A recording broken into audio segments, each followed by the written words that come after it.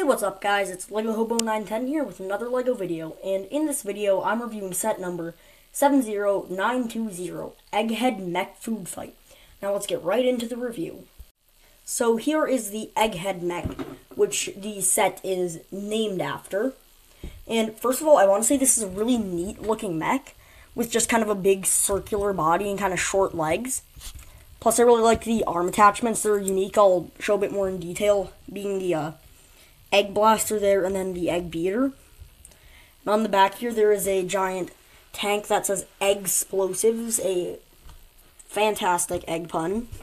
And it has just a little kind of chicken statue there. I'm not sure if it's supposed to be a real chicken or just a statue. And a bunch of egg pieces in there, as well as a few containers on the back here. It does look a bit rough around the sides there. They could have shaped it up there a bit better. I think added a bit more white would have made it look a bit better. And then we have the two arms here. This is the egg shooter, and just has a disc shooter on the bottom here.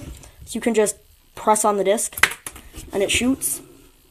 Shoots these little printed egg pieces, and it comes with 3 of those in total. 1 and then 2 extra shots. And then the other arm is the egg beater here, where you can just spin it. And also it has posable claws there, which you can use to pick up and hold minifigures, though it's not very stable, so it kind of has a tendency to tip over unless you get it just right. Just has a few little stickers there. One there. And then this is a big printed dish, because you can't really put stickers on dishes nicely. And also this is a really posable mech. As you could see in the intro there, I had it standing easily on one leg.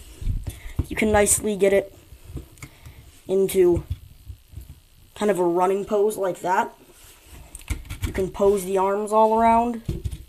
The legs are on ball joints in 2 places. It kind of has knee joints. As you can see, they're actually decently long legs. It just looks shorter from the front, being covered by this bit. And so those are posable on 2 ball joints. And then this, it's a ball joint in the elbows. And then some ratcheted joints up in the shoulder, which can twist and then move to either side. One thing with this arm, though, is this tube does kind of get in the way of some movements, but generally not too much. And also there are a few kind of obvious ugly blue pins throughout the set, which is always annoying, but they aren't as bad as they are in some other sets. And there's another nice, easy, one-legged kind of stomping pose. Now let's just put it kind of flat, and I'll show you that you can open up the cockpit here. It's just one piece there. It does leave a bit of gaps, but not too bad, and also most of the time the arms will be kind of covering that. You can open it up, and then there's room for one minifigure in here. In this case, I have Egghead.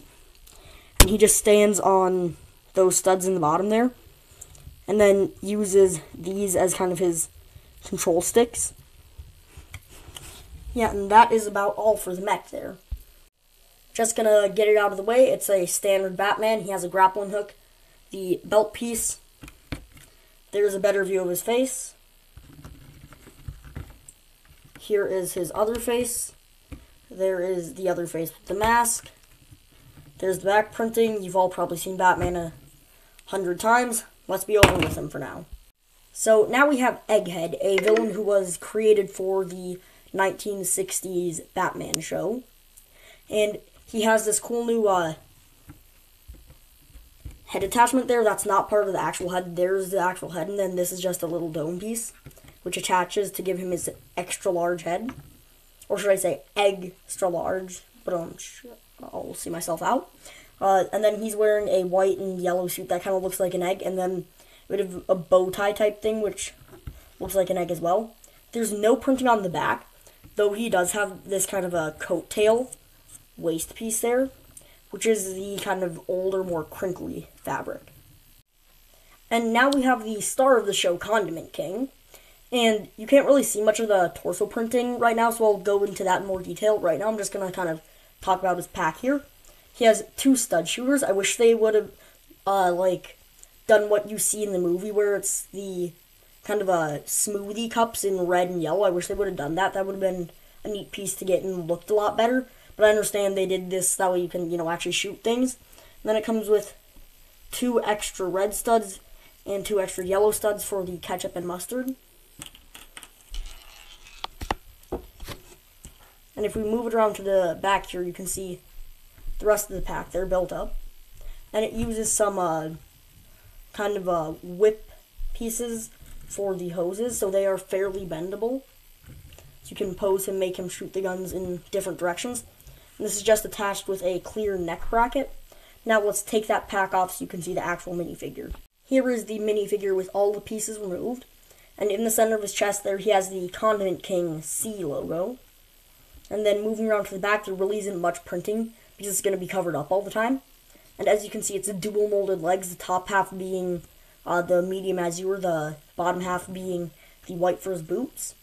And the printing there for kind of his underwear over the outside superhero thing piece, it's really thinly printed.